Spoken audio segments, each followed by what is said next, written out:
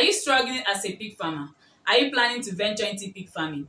This video is for you. In this video, I will share with you all the details involved in crossing or breeding your pigs. That is all the details you need to observe during the breeding, actual breeding or crossing or melting of your pigs. And this will help equip you for success in pig farming business.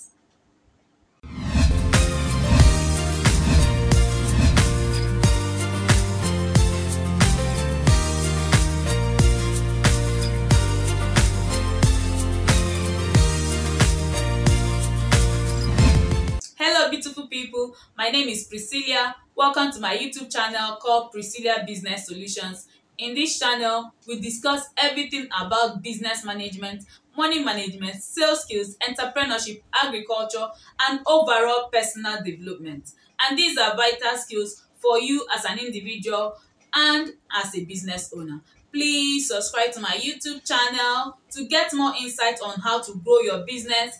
Equally on the notification bell so to be notified once I upload a new video weekly. Equally give us a thumbs up and leave a comment below. Please, most importantly, please share my videos with your friends and well wishers. Use the share button. Please share my videos. Equally copy the link and paste it in any social media platform. In this video, I'm going to talk about all the steps involved during the breeding stage of your pig while crossing your pig proper. I previously talked about the pre-crossing stage of a pig. You can use the link above to watch that video and come back to watch this video to understand it better. You need to understand the pre-crossing stage of a pig before going into the breeding stage of a pig, because they work in sequence. After watching the pre-crossing stage, you will now understand the crossing stage proper. Remember, we are running a series on the different stage of a pig life. I have previously talked about the pre-crossing stage. Today, I'll be talking about the crossing stage. And in my subsequent videos, in my next videos, I will talk about the other stages. In my next videos, I will talk about the gestational or pregnancy stage, the farrowing stage, the lactation stage, the weaning stage, and the growing stage of a pig. Remember, it is a series that covers the various stages of a pig life. And this is vital for you to succeed in pig farming business. I'll discuss this breeding stage of a pig using 6 breeding techniques that you need to observe. Using 6 breeding techniques.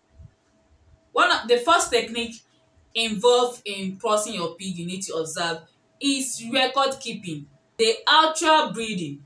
When you want to cross your pig, or as you are crossing your pig, you need to record the date of crossing. You need to observe the actual crossing date.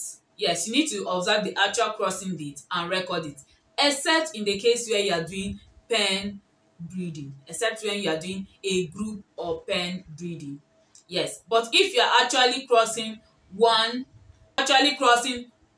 male pig to one female pig and one male pig at a time, you need to record the actual date that they cross, and this will help you plan and monitor the breeding and plan better. You need to record that date. The second technique you need to observe while breeding or crossing your pig is you need to cross your female pig when it is in the peak of its standing heat. When it is in the peak, that will help increase your chances of getting a greater or higher number of piglets. You need to cross your pig at the peak of the standing heat. Yes, you need to observe the peak of the standing heat and use it.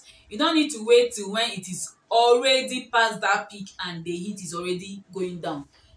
If the pig end up getting cross, it will not produce. The probability of getting a higher litter is low.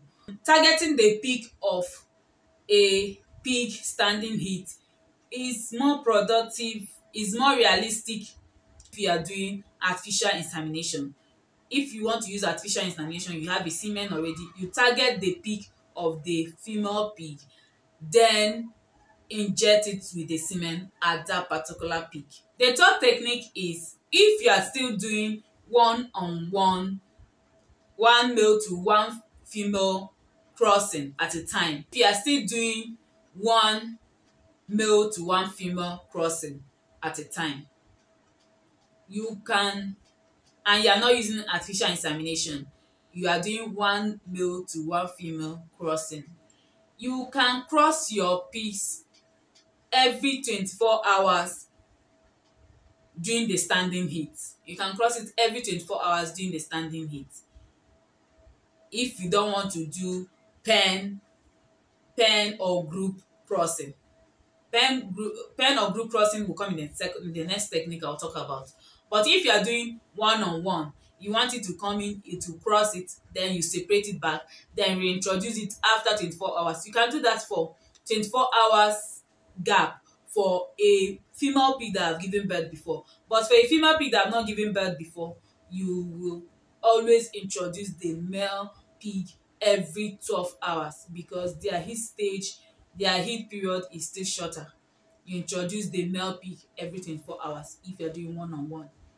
If you're getting values from this video, don't forget to subscribe to my YouTube channel, on the notification bell, give me a thumbs up, and leave a comment below. Equally, please, most importantly, share my YouTube videos to your friends and well-wishers. Use the share button, copy the link, post it in any social media platform. The fourth technique is doing pen or group breeding. Here you can decide to keep a male pig to a group of 5 or 4 or 10 females in a hall. It is more convenient for the farmer to do that, as to monitor each female pig and target their peak period might be another line of work to do if it's not convenient for you to stay in your farm 24 hours observing that. Doing a pen or group breeding is convenient for the farmer. Here you keep the pigs. The male pig have a way of sensing, of knowing that a female pig wants it, and it will mount it and cross it. It's more convenient, but the one-on-one crossing is still more productive, effective than the group. The group breeding can be productive and effective too, because that's what most farmers do. That's what most farmers practice. They keep them in a hole and allow them to cross. The male pig have a way of knowing that a female pig is on heat and want it to cross it, and they do that on their own without much effort from the pig farmer. So that's another technique. Most people practice that. Me personally, I practice that, except accidentally come around and see a female pig on heat and no pig in that particular room. And if most times it's not even like possible, because once you are due to be on heat, you're already in a room with a male. So another fifth technique that most farmers do is that they, in pen or group breeding, most farmers try to synchronize their female pigs to come on heat at a particular time. Yes, maybe if they synchronize that their pigs, maybe 10 will come on heat at a particular time or date, they will now prepare their male pigs to cross them at that particular time. Most farmers I know of a farm that like doing synchronized breeding, so that as they are producing, they are selling, they're having batch by batch production. I know some farmers that do that. So that's equally a wonderful technique to master.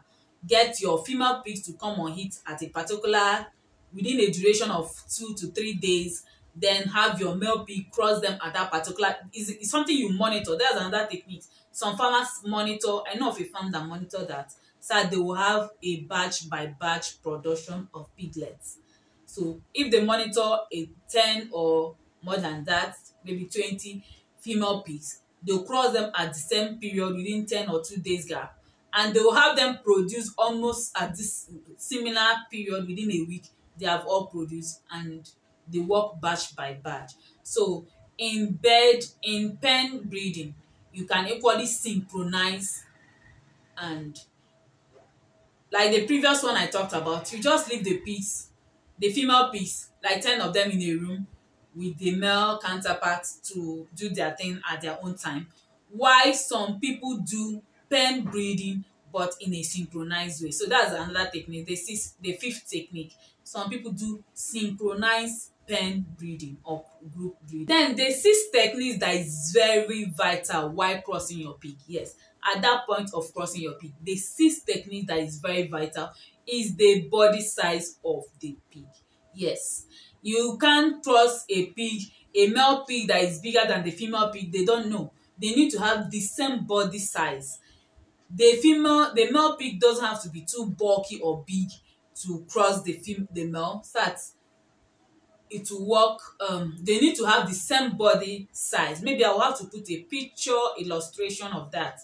You don't go with pigs that maybe a small male pig with a bigger female pig, or a small female pig with a bigger male pig. No, you end up having issues.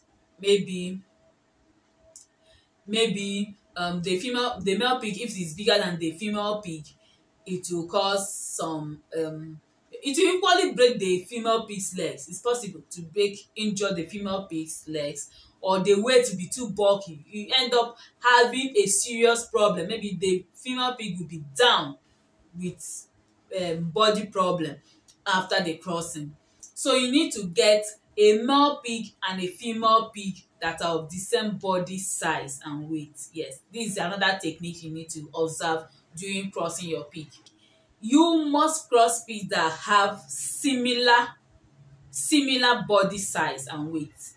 If you got values from this video, don't forget to subscribe to my YouTube channel, on the notification bell, give me a thumbs up, and leave a comment below.